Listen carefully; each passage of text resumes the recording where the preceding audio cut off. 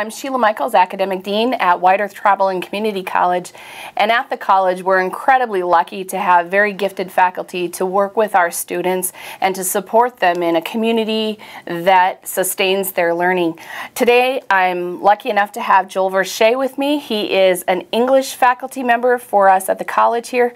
Joel, can you tell us why you chose to work at White Earth Tribal and Community College? Well, having worked and gone to several different institutions of higher learning, I really like small campuses. I like getting to know students on a first-name basis. I like having students know their instructors on a first-name basis. And then also a lot of the things that are being done outside my department, say an extension for gardening and community activities and things like that.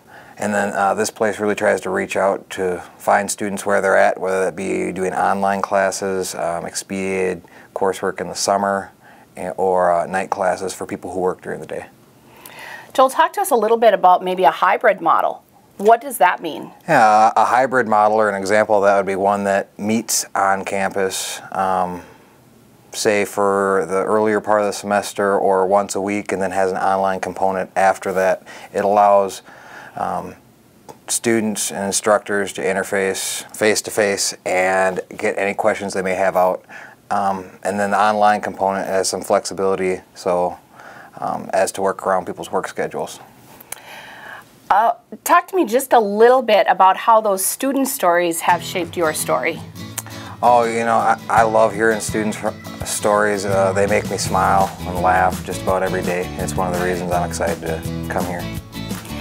If you'd like to have more information about White Earth Tribal and Community College, we encourage you to come to our campus to visit, go to our website at wetcc.edu and get more information.